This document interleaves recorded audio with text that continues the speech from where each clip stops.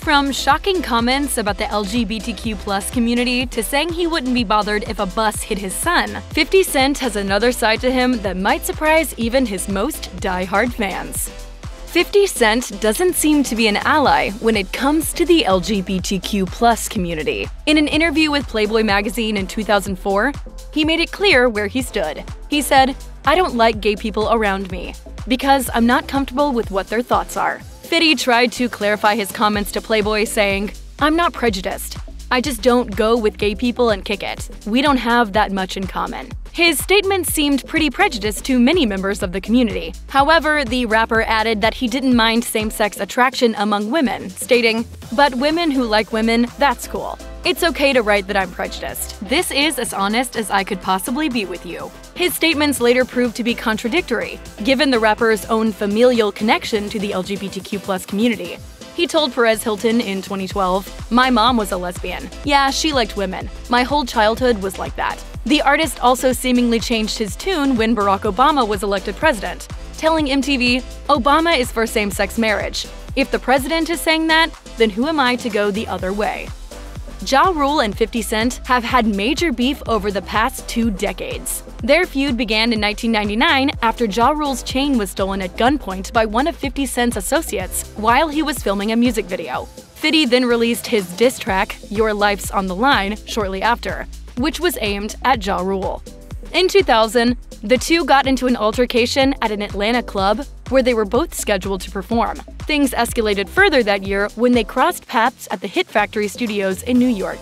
The rappers got into a physical fight, and a member of the Murder Inc. crew stabbed 50 Cent, resulting in Ja Rule and Black Child being arrested. Their beef continued for years, with the rappers taking jabs at each other in several of their respective songs. They seemed to put their issues to bed in 2013, after Ja Rule posted on X, "What are the chances? Me and 50. Same flight, same row, no problems." But that didn't last long, as 50 Cent poked fun at Ja Rule's low tour ticket prices on Instagram in 2018, admitting that he bought 200 seats just for fun.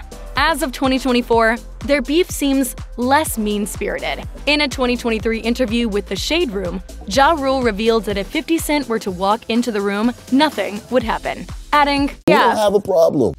In 2016, 50 Cent caused a stir when he uploaded a clip to Instagram mocking an autistic man. In the now-deleted video, the rapper filmed himself walking through the Cincinnati Northern Kentucky International Airport. He then flipped the camera around to an employee pushing a cart and asked him for his name. When the man didn't reply and shook his head, 50 said, "Look at him. What kind of you think he took before he got to work today? He high as a motherfucker right here in the airport. Pupil dilated everything looking like." An Instagram user identified the airport employee as a former classmate, commenting that he has extreme social difficulties, while also blasting 50 for making fun of him.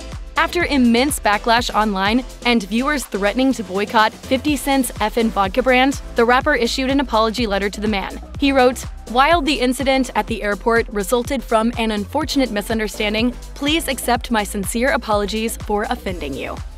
It's not above 50 Cent to have issues with a world championship boxer, apparently. The rapper and Floyd Mayweather were once good friends and even business partners before their friendship became a long-standing feud. Their relationship turned sour after Mayweather was sent to prison over domestic battery charges in 2012. At the time, 50 was reportedly in charge of getting the boxer's promotion company, Golden Boy Promotions, off the ground. 50 had signed a few boxers to the team, but once Mayweather was released, he said he was never cut a check for the $2 million he claimed he was owed. 50 Cent proceeded to attack Mayweather's finances following the fallout, claiming the athlete was burning through cash. Mayweather felt blindsided, saying, "I've been nothing but good to him. I'm a 100 man. I've been nothing but solid with him."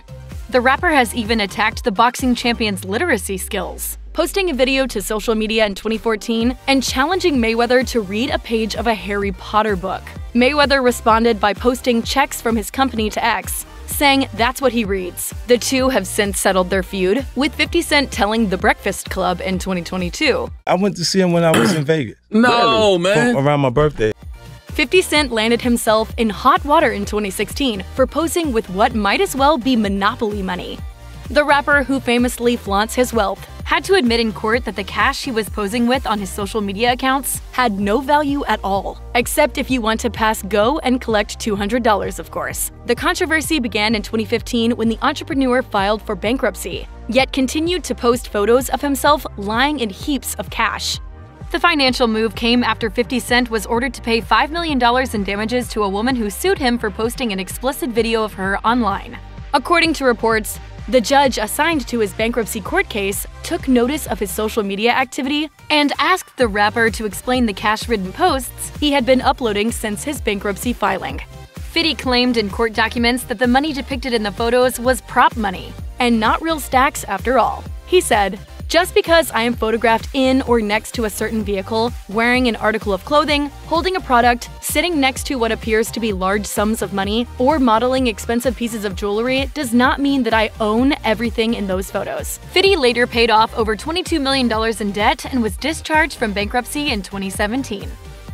50 Cent and Kanye West's bad blood first began over who could achieve the most commercial success. The two rappers rose in the ranks of the music industry around the same time, selling chart-topping albums, and were often at odds with each other over who was the better artist. They had issues in 2007 when 50 was set to release his album Curtis on September 11th of that year. And West specifically moved up the release date of his album, Graduation, by a week to directly compete with his rival over album sales. The showdown even made its way to the cover of Rolling Stone, with the two literally facing off against each other. West ultimately beat 50 Cent, pushing nearly 300,000 more units than Curtis. While the beef seemed to be a harmless marketing scheme, it set the tone for the future of their relationship. The two rappers seemed to be cordial with each other over the next decade, with 50 Cent even endorsing West's potential presidential candidacy. Speaking on Conan, 50 said, I like the idea of him running. But the truce was short-lived, as 50 took shots at West in 2019. On Instagram, he posted a now-deleted photo of clothing from West's Yeezy fashion brand and wrote, "Welp, now I know I'm not a style icon. I'm definitely not wearing that LOL, get the out of here, man." 50 Cent engaged in a public feud with Vanderpump Rules star Lala Kent and her former fiancé Randall Emmett that lit up the internet. The incident began in 2019 when the rapper blasted Emmett on social media for not paying him back the remaining balance of a $1 million loan. At the time, Emmett had been working with the artist to produce several of his television and movie projects. 50 sent threatening messages to Emmett. He then went on to attack Kent, posting clips from Vanderpump Rules in which the reality star described meeting Emmett. "The first night we banged, I got a car the next day." Kent clapped back in an Instagram comment, writing, "We've sat up at dinner solo with you, you showing mad love, while begging Rand to put one of your new talentless in a film. And this is how you come for me? On the gram?" The feud took a toll on Emmett, who famously mistyped the rapper's name in texts that read, "I'm sorry, Faulty. I'm heading to the emergency room. Please don't text me anymore." Days later, the rapper announced Emmett had paid his debt in full. He and Kent ultimately made up when the Bravo star visited him on the set of his film Skill House in 2022, following her split from Emmett. 50 Cent claimed that he was never on the list of potential guests for The Oprah Winfrey Show. In a 2020 interview with The Guardian, the rapper recalled how he was hoping to appear on the talk show while he rose in the ranks of the music industry. But he asserted that Oprah Winfrey was not on board. Despite 50's grandmother being one of her biggest fans, nothing could sway the host on the rapper. He told The Guardian, "She was completely against everything that was in my music, so she ain't never going to have me on that show. I'm never going to reach that platform, which is confirmation of you being a huge success. So I just said, okay, if we can't be friends, then at least let's be enemies." In typical 50 Cent fashion, he proceeded to blast Winfrey's fans and name his female dog after her. Eventually, the two got on better terms. In an interview with People, he explained it was Gayle King who helped bridge their gap. He said, "She adjusted to my character and told Oprah that she needed to meet me because it's not what you think it is." 50 Cent and Diddy's feud began in the late 2000s, when the rapper accused the Sean John founder of knowing who shot the late Biggie Smalls. Sean Combs has never been a suspect in the murder and has consistently denied knowing information about the perpetrator. The feud continued when the two rappers went on to represent rival vodka brands, but their feud seemed to be less serious when Diddy said on The Breakfast Club in 2018, "Y'all can't see that he loves me?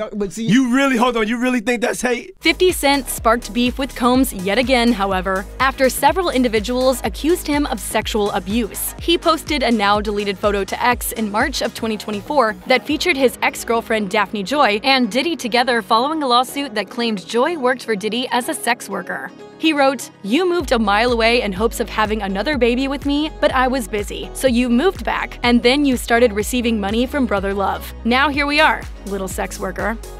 50 Cent has some contradicting political beliefs. The rapper supported Donald Trump in 2020, posting a photo on Instagram featuring a broadcast from CNBC's Power Lunch that showed the potential tax rates if Joe Biden implemented his proposed tax plan. The rapper's unlikely support of the Republican candidate came as a shock to many fans, including his ex-girlfriend Chelsea Handler. The comedian spoke on The Tonight Show starring Jimmy Fallon about his endorsement, saying, "He says he doesn't want to pay 62% in taxes, which, by the way, isn't a plan of Joe Biden's. That's a lie. I had to remind him that he was a black person, so he can't vote for Donald Trump." Ultimately, 50 Cent backtracked his support for the former president. The same can't be said for Trump, however, as 50 revealed on The Late Late Show with James Corden that Trump offered him $500,000 to appear at his 2016 inauguration. He said, "Don't bring me to fix the African-American vote."